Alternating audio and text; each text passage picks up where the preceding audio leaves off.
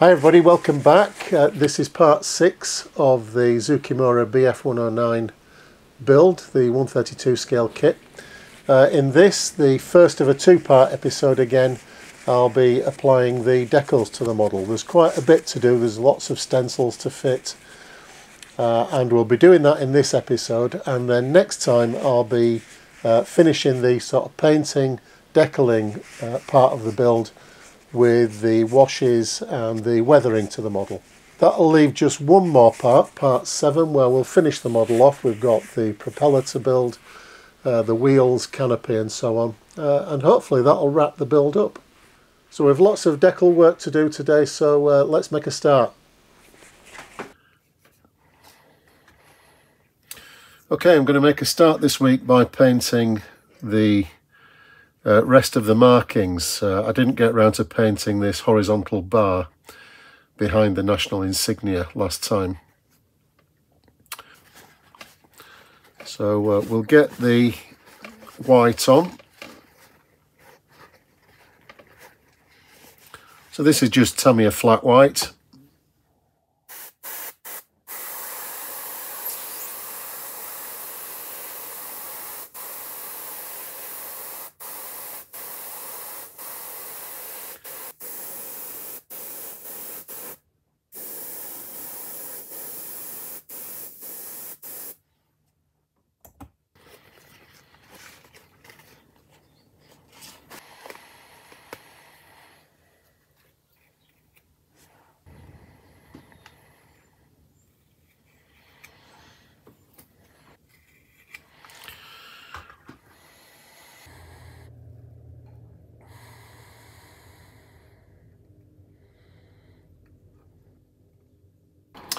Okay, so that's the last of the painted markings on now.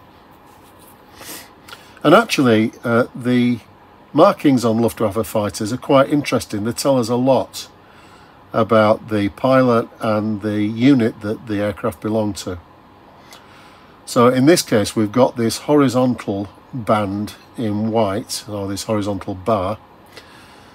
And that tells us two things. The first thing is that the fact that it's a horizontal bar, the aircraft belongs to the second Gruppe of the Jagdgeschwader, in this case JG54.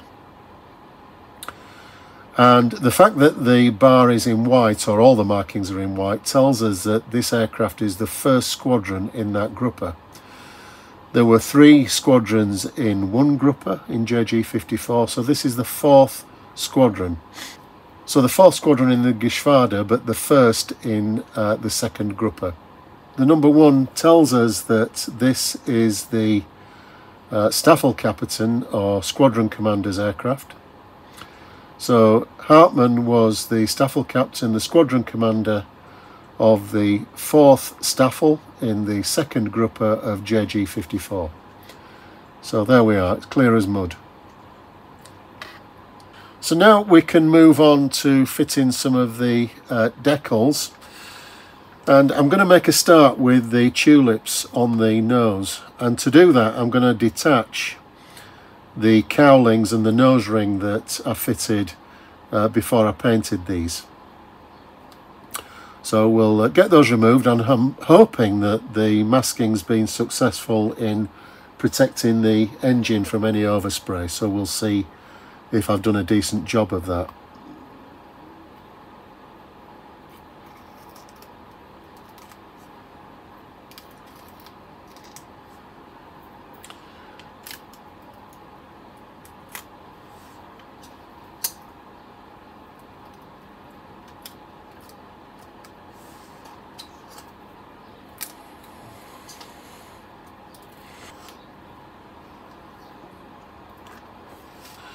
So that's a good result, I'm happy with that.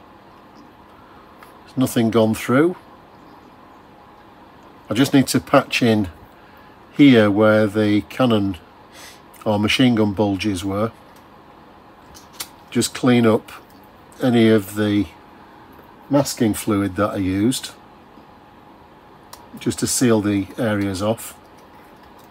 So masking something like this it took quite a long time, and it's quite a tedious process really, but it's not worth skimping on it, because if you get any overspray onto this engine assembly, you've got an awful lot of work to get it sorted out again. It's worth taking your time, and it's quicker in the long run to do a decent job in the first place. So I've pulled the coolant tank off with the nose ring, but that's not a problem, it'll just glue back on again. So as you can see here, Zoukei Mura provide the tulips in separate parts. So these pieces go on the nose ring, this piece, and then the chevrons here go on the main cowling. And you can see that we've got some cutouts here for some of the air scoops, and I'm going to use those first of all as a reference point. So I'm going to locate these couple of pieces on the nose ring, and then that'll give me a reference point to fit the rest of the decals.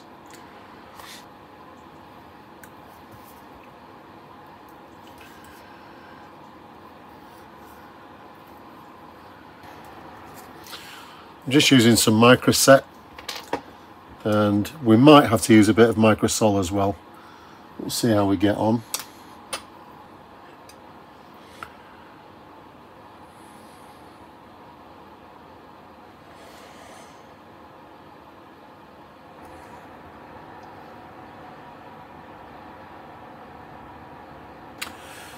Obviously the scoop's going to have to be touched in black, but I'll do those once the decal's fully set. Some more microset over the top, and just leave that to settle down for a little bit. These decals are from Cartograph, so we shouldn't have any trouble with them, unlike the Tamiya decals that I've been using on the new F35 that I've been building on the channel, which are a bit of a nightmare really. Zoukei Mura get better marks than Tamiya for their decals. I'll position the corresponding one on the other side.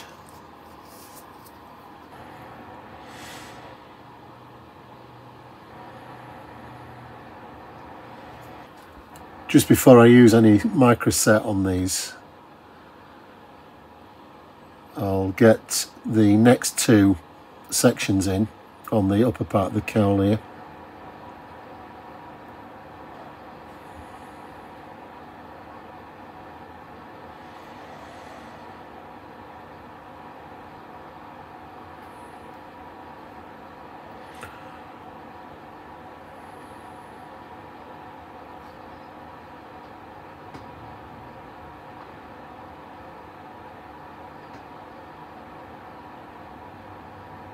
So if we were wondering if Cartograph had got the measurements right, we needn't have worried. That's a perfect fit. Okay, so far so good.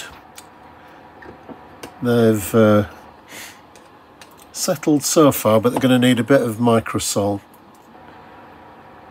to fully go down into the panels. We've got a filler that needs to show through, and they just need to settle down onto the curvature of this cowling ring a little bit. So I'll give them a blast with some microsol.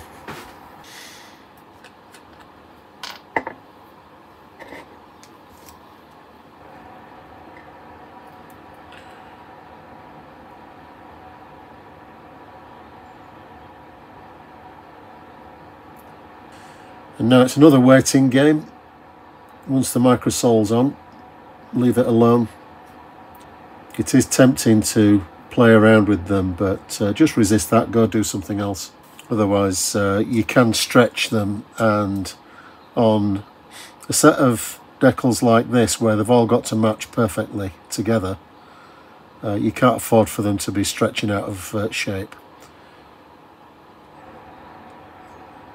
So it's tea time for me. I'll go have a cuppa. While I'm waiting for the microsole to work on this nose ring, I'll get on with doing something else. It'll take my mind off that, prevent me fiddling with it.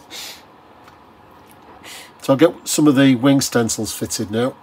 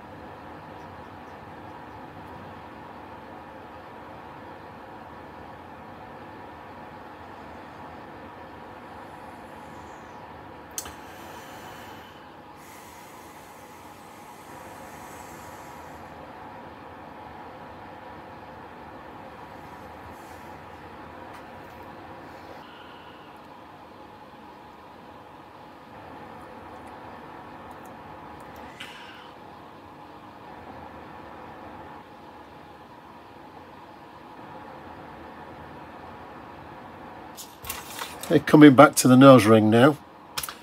The microsole's done its job.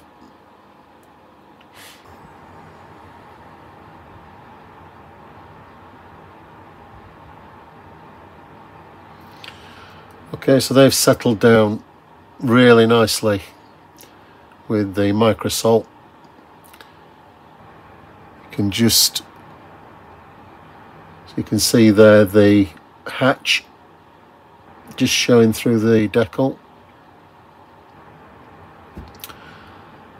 So really happy with those. I can move on now to the underside and finish this nose ring off.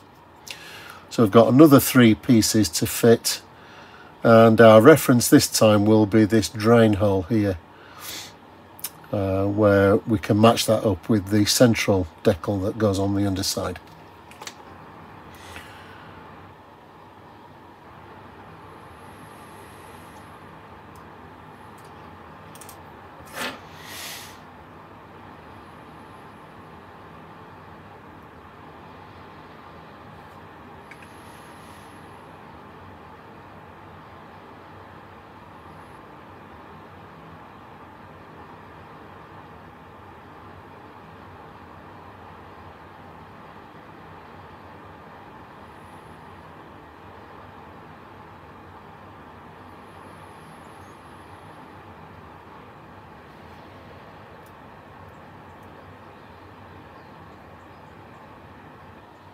So again, we'll just leave that to dry.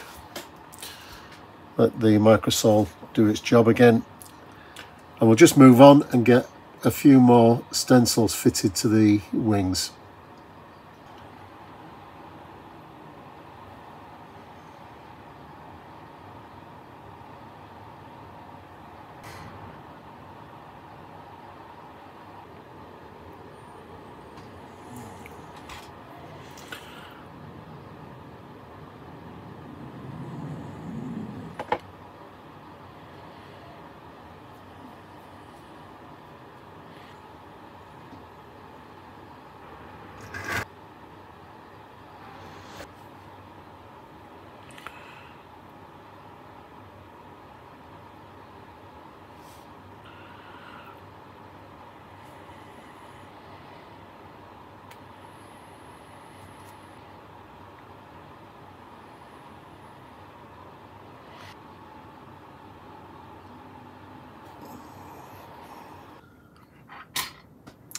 So now I have to match up the tulips on the main cowlings here.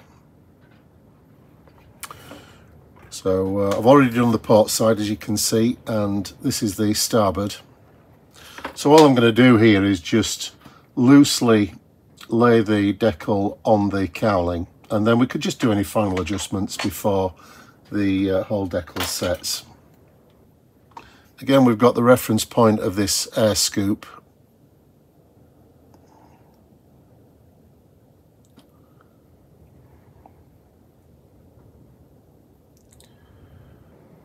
Cartograph have done a really good job with these tulips.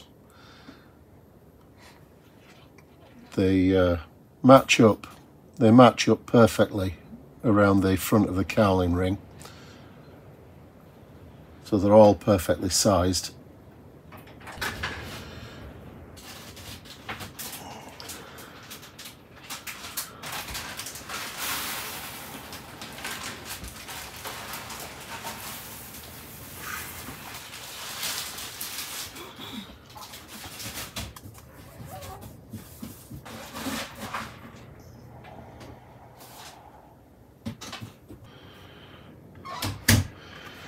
So I'm just laying those on in, well, really it's just roughly the correct position. These cowlings are going to be open, so as long as you get them reasonably close, you're not going to notice any slight discrepancy, so there's no need to worry too much about it.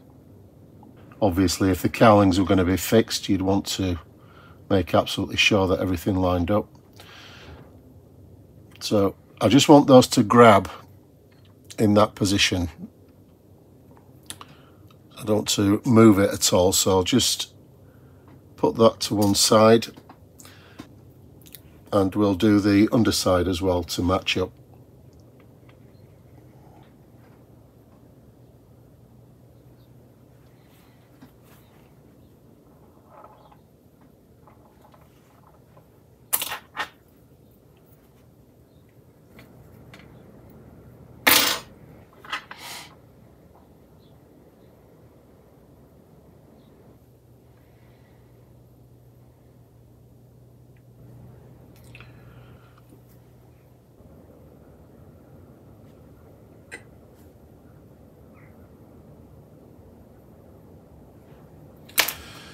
Now here I do want to match things up exactly, because obviously the cowling ring and the lower cowling are fixed.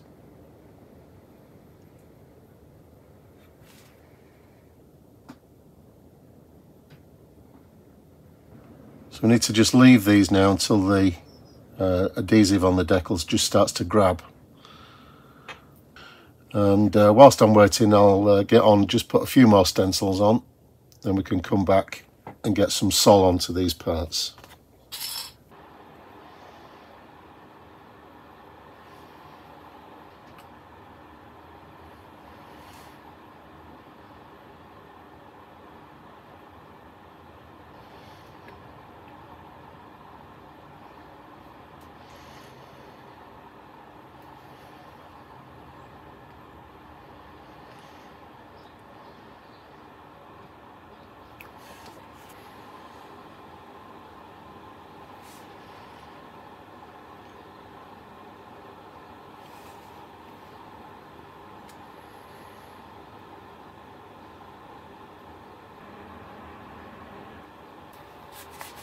Okay, so that's all done.